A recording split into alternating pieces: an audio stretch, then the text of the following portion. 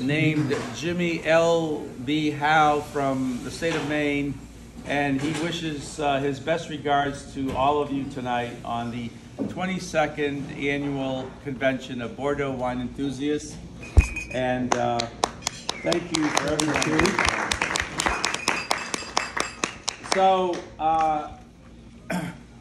for those, we have many people who are new here tonight, and we have many people who have been here for literally 22 years. And for those of you who have been here longer, you know that this is the moment when we give our sort of sentimental speech. And we have a fellow from up in Quebec City, Nicolas Maltese. He has messaged me, and he gives his warmest regards from Quebec and all of his love. Nick was one of the very first participants in our very first convention of BWE back in Chicago in 2001. And that was our first convention after we formed our group in February of 2000. And we all know this is an incredibly special group. And sometimes we have 20 plus people in the room. Sometimes we have 100 plus people in the room. But we are a group that has stayed together for now going into our third decade, through all of the travails of everything we've experienced in the world. And we've had conventions in different cities. The very first was in Chicago, then we were in Napa, then New York in 2003, and we've been in Dallas and Miami and San Francisco and Sonoma and France a couple of times, and London. Well, we haven't yet, but. Chicago, Denver. I'm sure I'm missing one or two. Dallas. Washington.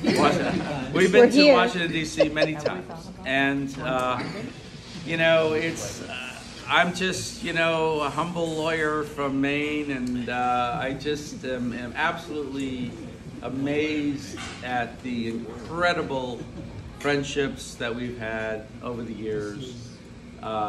We've had people who have had children, people who have had deaths in their families. We've had people that we've very, very close friends that we've lost. We lost Dennis Bates early on, who was just a major participant in our site. And then, of course, Papa Doc, John Dawson, who we were very, very close to. We lost him a few years ago. And in the meantime, we've had people who have had babies and grandchildren. And it's been just an enormously rewarding and wonderful experience. And I can never let any of these post-convention speeches pass by without acknowledging my two friends, Bill Johnson and Jan from College Station, Texas, who I'm just so close to, because, you know, they've been there from day one. I just feel like I have to sort of repeat what happened on the morning of February 26, 2000. I woke up, and this was sort of still the early days of the internet. The iPhone was still about 8 years away. People weren't transferring photographs back then. You really have to go back 22 years in time. And I woke up one morning, and MSN said, you can create your own website. And it created this, it had this little sort of blog type function where you could post something and people could respond. And I thought this would be really neat if, you know, we created, you know, you could post what you thought of an '89 Lynch and people could respond. And that's what we did.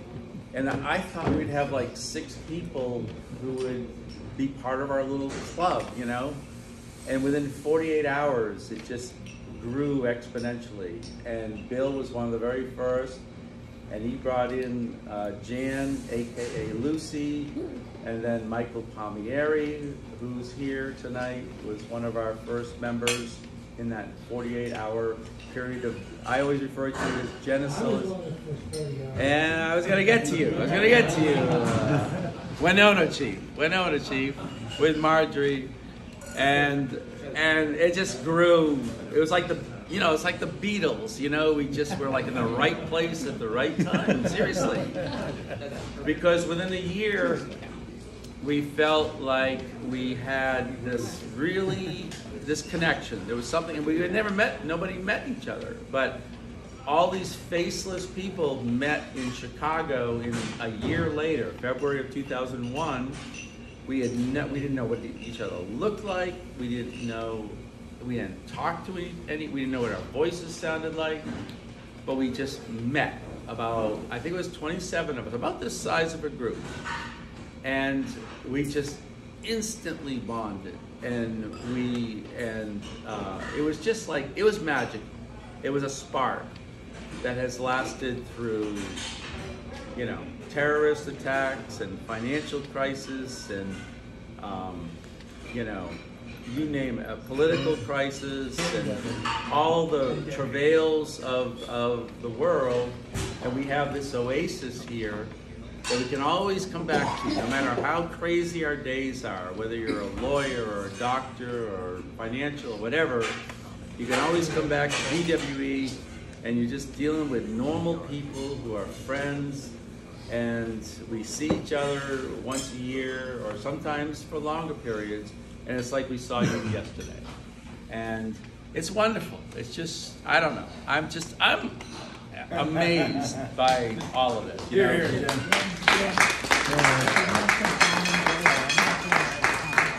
The what? Yes, and I was just going to actually get to that. And by 2003, a couple years later, was by then 9/11 had happened, and that was kind of actually an event that had impacted DWE. I was actually posting on DWE that morning, that horrible morning, with Michael P. And we were just communicating back and forth, and then all of a sudden we said, whoa, something terrible has just happened. And the internet shut down, and Michael said, we were instantly, living life in real time.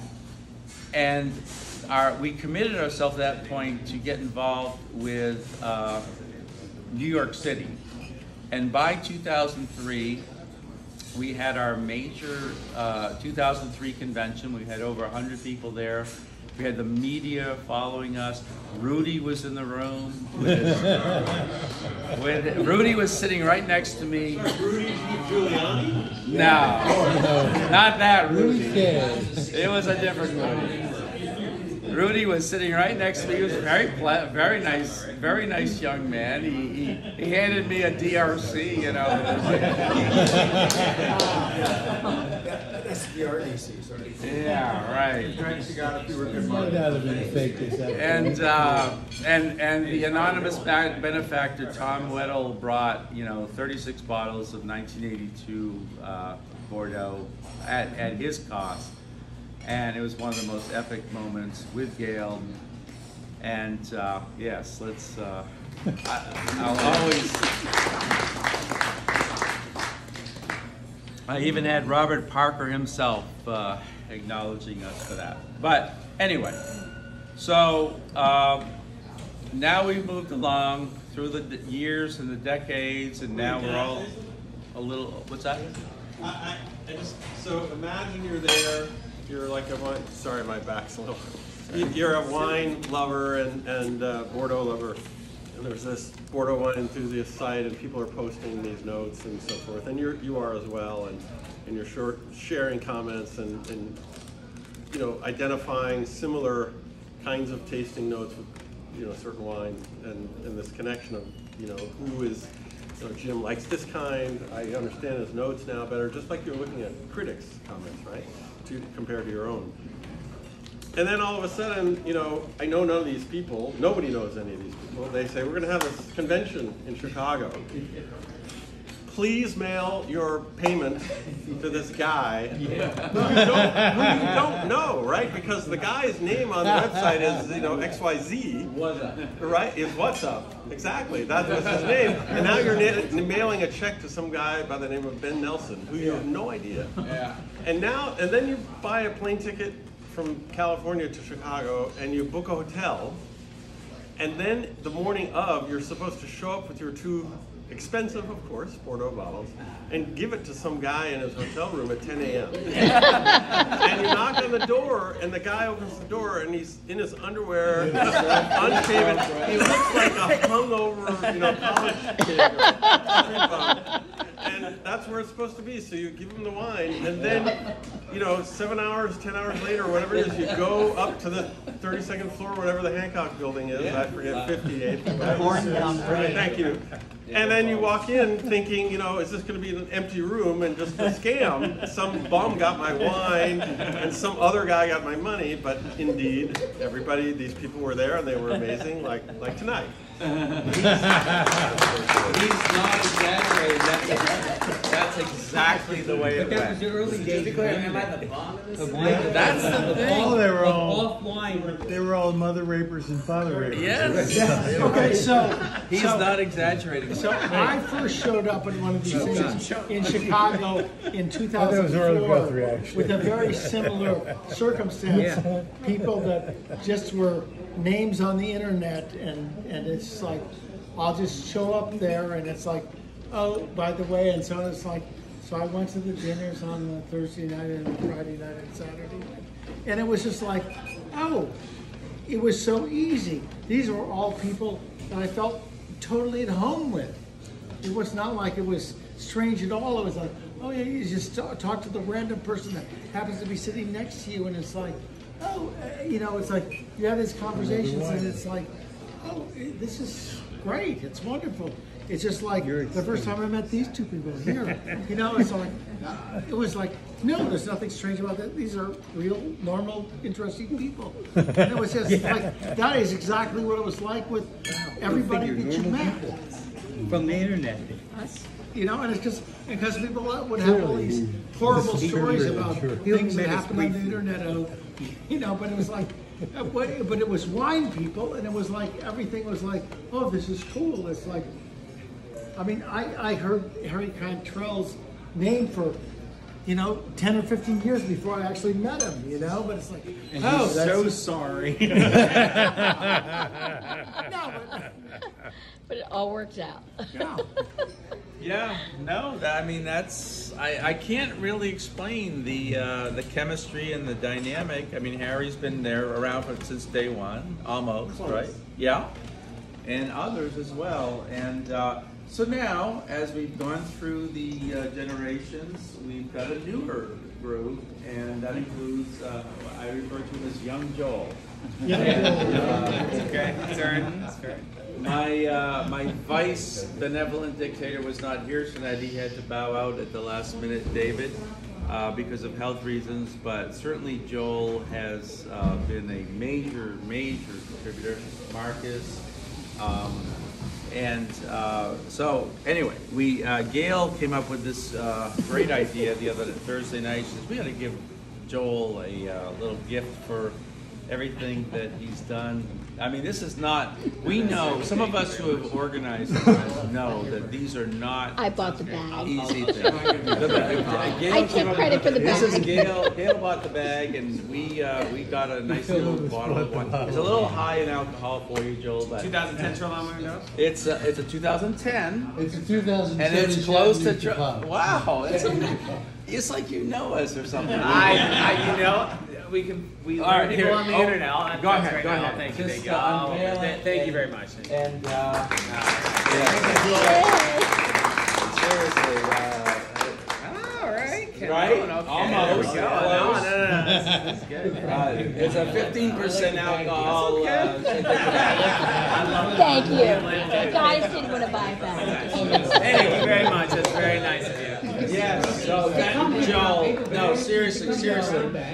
seriously, Joel, immense thanks for everything you've done Yes, here. here, here. Thank you, Joel. Thank you, Joel. I'll say a thing or two. I love that you guys appreciate me for this, and I'm happy to do it. I love to do it. This is a lot of fun, and you guys have been. Say that after 10 years. I'm saying it now After 2 or 30 3, years, so 20 years. Call me on that in 7 or 8 hope more. you Yeah, get to that's do that. fine if you want. But it's kind of like a family. It's like this whole little. Like there's all the forums. There's the Wine Berserkers. There's all the places, and the Bordeaux Wine Enthusiasts is a little bit more like a family, and it's just great. We don't always love each other. We fight a little bit, but it feels more intimate in a good way. And you guys have brought me in, and it's propelled my wine love so much more quickly than I would have even expected myself. And so Jim's been a big part of that, and inviting me in and all these events, and just talking on the internet. Like I'd only Zoomed with Michael P. and Nolan.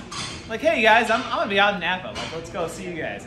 And I know Jay's not here, but I go see him, and my sister lives right 10 minutes from Jay, and I go see them, and it's just great, and it's just kind of more like a family, and we all have our similar interests. And we were talking about this at our table. Would we have been friends or met otherwise outside of? Probably not, and that's actually really cool. If anything, that's really cool. And if anything, we develop friendships with people that we wouldn't have been otherwise. We find commonalities, and we're actually friends even outside of wine with all of you. And so it's been great to invite a few of our usual DC crew to kind of enjoy to join with us tonight, and that's Eric and Jim and Brian and Dave, and and it's been great. Peter, of course, and it's been great. And so it's good to combine a lot of things. So I thank you guys all for coming out, and I'm more than happy to take care of the organizing and stuff like that. It's just totally worth it. Doesn't even rate to me. So in terms of that, so appreciate you guys all coming out, and thank you for this. It's Thanks, very Joel. nice. So. You're welcome. Young Joel, there we go. We even have people from Columbus, Ohio. Chris, of course, can't forget Yes. Chris and Marcus. I'm sorry, Chris and That's Marcus right. are like part of our usual. They're so usual part of our DC crew. I don't even think to mention there's part of our crew like that. Actually, I went to a Zacky's dinner or a Zacky's tasting in downtown DC. What was it, about 5 years ago, Joe? No, less than 3. It was like 3 or 4 years ago.